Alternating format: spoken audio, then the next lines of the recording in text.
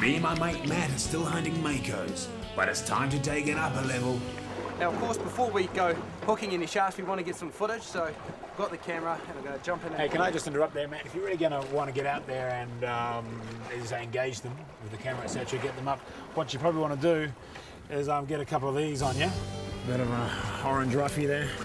I think it's one is a golden snapper, but... Same thing, really. Yeah. Okay, because this is what they're eating now, eh? so, exactly. This allows you to engage the fish. They'll come to you. You don't need to go to them.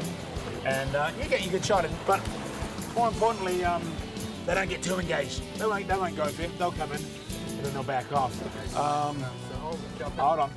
You've got to back a couple of the good old fish fingers in here. Let's sort of like one in there. Love these. Well, who doesn't? Yeah, it's real. I'll stick that in the hood maybe. Okay.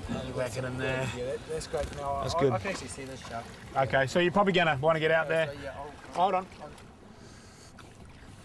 So what you'll find, that will help you engage it. It will come to you, but the glucose food colouring this and from the barbecue sauce will mean the shark won't engage it entirely.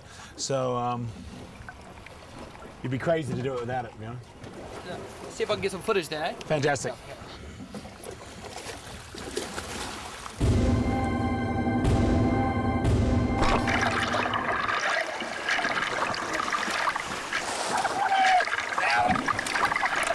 He won't come in within Matt's zone.